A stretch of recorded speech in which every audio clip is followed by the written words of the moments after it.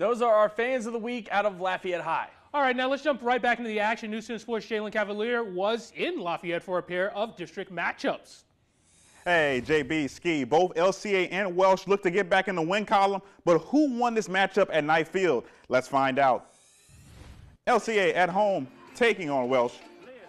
First quarter, LCA quarterback Bronson Broussard, he's going to hit Draylon August, who's going to find the end zone for the touchdown. Then the Knights are on defense. They're swarming the Greyhounds. Greyhounds weren't able to get much going all night, but Welsh would score a touchdown with the quarterback keeper in the fourth quarter, but it's LCA who gets the win 43-7. Now let's head to Karen Crow. They were at home taking on Sulphur.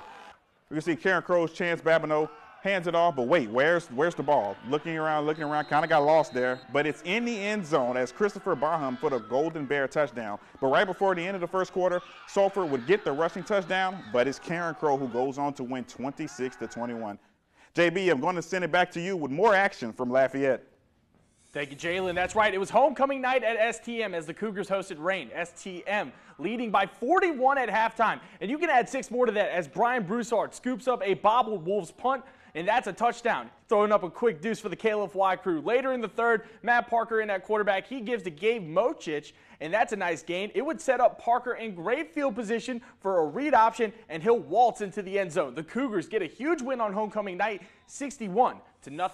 5A action now as the Broncos of Sam Houston took on New Iberia. Let's pick this up first half. Broncos driving Drew Bailey the handoff. He powered his way into the end zone, making it 7-0 Big Sam. Later on, Bailey would get the handoff again and the same result. He would outrace the defense, and he is sprinting. And then the Broncos one more time in the first half.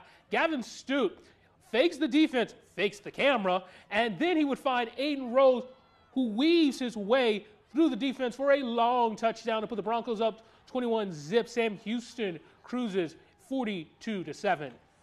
Hey, stick around after the break. Our top play and game of the week nominees.